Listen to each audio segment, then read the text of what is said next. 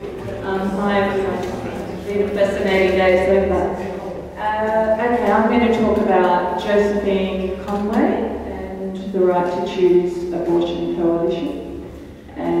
Or at Mum's funeral, she was described as game to go out on a limb and to be radical. So I think she will fit this topic.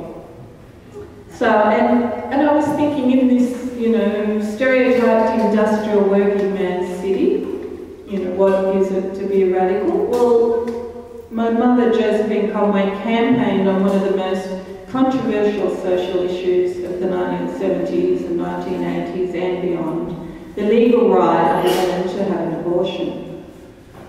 Josephine, better known as Josie, told me she ran out of school as soon as she turned 14, so she wasn't academically orientated, but that was 1934, she was born in 1920.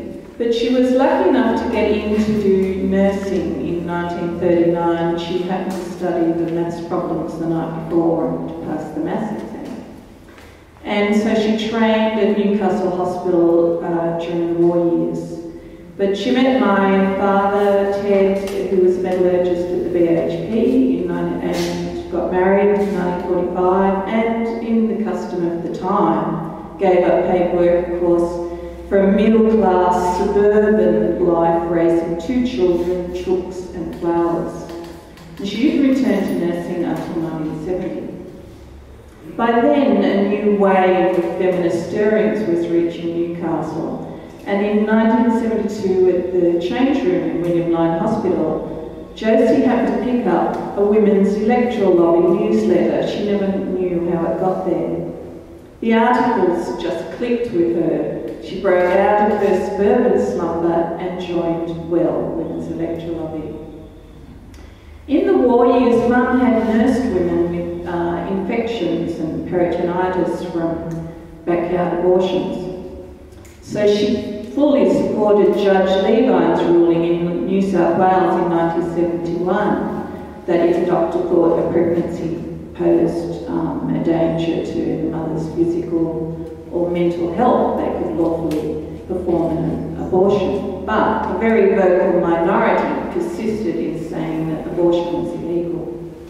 So Well campaigned to try and get abortion removed from the Crimes Act, which they still haven't been able to do, by the way. A telegram to Mum from a Sydney Well member in May 1973, re abortion reform, indicates that she had become involved. My non-political or overtly non-political father stoically accepted her new radical persona. The first public linking of Mum's name to the right to choose was her response to a letter in the Journal of the New South Wales Nurses Association in 1975. Mum had been reading up on history and she wrote to the Land, it was called. England only passed anti-abortion laws in 1803, which probably none of you knew, and Pope Pius IX decreed abortion was murder only in 1869. So Mum added, and surely it's better for a woman to have a safe, hygienic abortion than to resort to backyard operators, knitting needles and crochet hooks again. Her organising event came to the fore and she established a local consciousness raising group in her suburb, Waratah. Members talked about women's issues and held art sales to raise money for lobbying. The Whitlam government had introduced medical benefits for abortions in 1974, but the new coalition health minister decided to review this in 1977. The discussion group campaigned for a continuation of benefits by writing letters, writing to every federal politician in New South Wales and some in other states. To speak out in support of abortion was a brave act in those days, whatever people thought privately. Josie remembered marching down Hunter Street in the 1970s, and there were more police than marchers. But even then, an angry man spat at the women and spit landed on Mum's shoe. But she wasn't cowed by that. The health ministers decided not to remove abortion items from the medical benefits schedule. Instead, he proposed that individual health funds could apply to not pay benefits. This was, of course, not acceptable to Josie or the discussion group Orwell or the Union of Australian Women. And they all collected signatures on a petition asking for no restrictions. Cabinet, probably sensing the opinions, wisely deferred making a decision. But the pro-lifers didn't give up. In March 1979, Conservative MP Stephen Lusher put up a motion to remove abortion from the schedule. My father, Joseph's husband, died that month, so after a long illness. So Mum channeled her grief into writing to politicians, collecting signatures on another petition and sending information about the motion around the state. Lobbying by the women's groups resulted in a conscience vote and defeat by a House of Parliament, this is 1979, that had no female politicians. At the end of the year, Josie sold the family home and moved into the more vibrant Woods Hill, where she set up a women's office in her house. It became one of the hubs of the Newcastle women's movement in the 1980s. Meetings were held there, women's groups visited, students, anyone seeking feminist information and discussion. Visitors were usually given a cup of herbal tea, sometimes their first ever. Josie at times could alienate people with her strong opinions or her heightened stress levels when she was overtired. But she was a resolute networker who invariably had a cohort of activists to campaign with and friends to party with. One of her friends had reminisced after Mum's death, and this is what she said. Looking back over the years that I worked at Jenny's place, Josie was always in the background with a petition, asking for volunteers for phone-ins with the many abortion debates, inviting workers to attend fundraising soirees. That was Josie the feminist, a strong and fiery lioness. But when we became friends, I discovered Josie the little kitten who loved to play. She did also like parties. When the MLC Fred Nile, Mum's long-term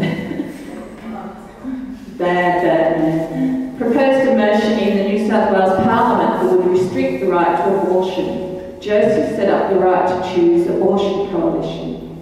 On May 28, 1982, with the Democrats MLC Elizabeth Kirkby, they organised a public meeting at Newcastle Trades Hall. Police patrolled outside the entrance expecting trouble, but there was none. And from this well-attended meeting, RCAC officially began. It set up a network with women, uni, colleges, unions, Family Planning Association, UAW, WELL, International Women's Day Collective, and more. They raised funds by the well-tried methods of membership fees, raffles, picnics, and theatre parties.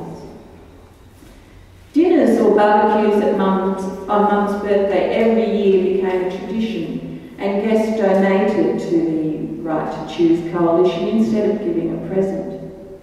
They had stalls for recruiting new members, and they sold feminist posters, books, t-shirts and badges, and Josie's homegrown pot lamps.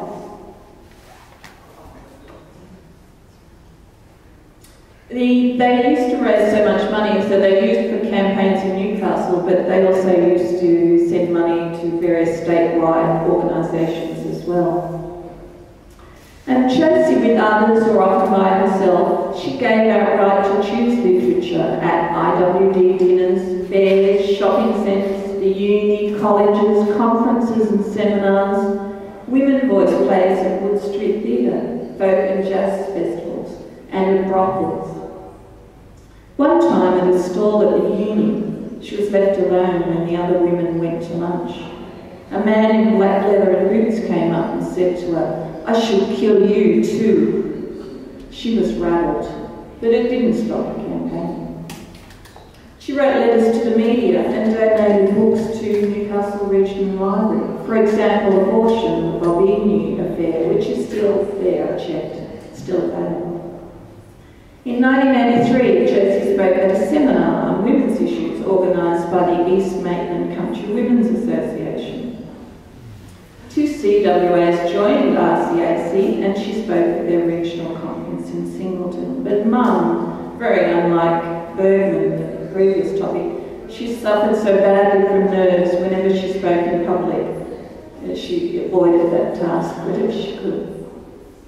Never on holidays, Josie made contact with the American campaign when visiting her son John, who was working in the United States.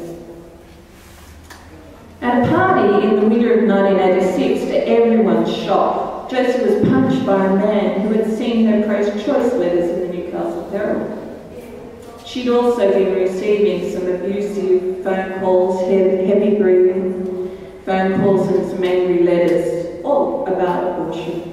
So with everyone feeling a little jittery, they adopted the name Women's Action Group for fundraising activities. Liaising with the Family Planning Association, they ran a campaign in June 88 against Fred Niles' Unborn Child Protection Bill. They placed ads headed abortions, a women's right to choose in the Newcastle Herald, Sydney Morning Herald, Telegraph, the Golden Post and the Daily Liberal in Dubbo. Wagga newspaper refused publishing. They collected signatures for weeks and sent out thousands of I'm pro-choice and I vote cards. They started using the votogram. Josie would give the required wording to an organisation called Voter Lobby, who sent telegrams or votograms to every member of a relevant house of Parliament. It cost money, but saved labour. Clover Moore wrote back, "Thank you for your votogram about Reverend Niles' bill. I believe it to be a most destructive bill, setting back the cause of women for many years." Josie was overjoyed to hear on the grapevine that Fred Niles was shocked by the strength of the pro-choice response. No major party supported his bill, so it was never put to the Legislative Assembly. RCAC was working efficiently as a watchdog group. In the late 1980s, at an IWD march in Newcastle, Josie was carrying the Right to Choose banner when she and her friend were pushed by two angry men. The police were called, but they took no action. At a different pro-choice march, a man screamed at them to go home and have children. One of the women yelled back, "I've got 5 already." In Sydney, Josie marched with the Women's Abortion Action Campaign to Parliament House and they were booed. Women who publicly supported abortion had to be prepared to face this type of disapproval. Women like Josie, who, as I said, was game to go out on a limb. She was game to be radical. In 1996, when pro-lifer Brian Harradine held balance of power in the Senate, he pressured the federal coalition to once again consider abolishing Medicare benefits for abortion. RCAC swung into action. Letters, cards, stalls, signatures collected. Josie, remembering the leather-clad man at the uni, was surprised when a bike he signed the petition at the stall in Hamilton. I think it, to her, represented a change in, feeling about the issue. The benefits were retained. In 2001, RCAC sent a lobbying kit around Australia at Josie's expense. Sandra Norrie, a minister in the New South Wales Parliament, responded, "It's wonderful to see women stand up for what they believe, especially when such a topical issue as a woman's right to control over her own body is at stake." A topical issue never seemed to go away. My mother continued to post right to choose literature to politicians until not long before her death in 2007, aged 87. So in conclusion, the Right to Choose Abortion Coalition, they didn't write policy and they weren't big, well-known, but they played an important role, I think, in the women's movement in Newcastle. Their lobbying tactics, in line with those favoured by the first wave feminists, were very effective, which was canvassing politicians, letters, petitions. Josie was not one of the movers and shakers of the world that the media latch on to, but I think she was a key grassroots activist in the last 3 decades of the 20th century, who never wavered in the ongoing battle for women's right to safe, legal abortions.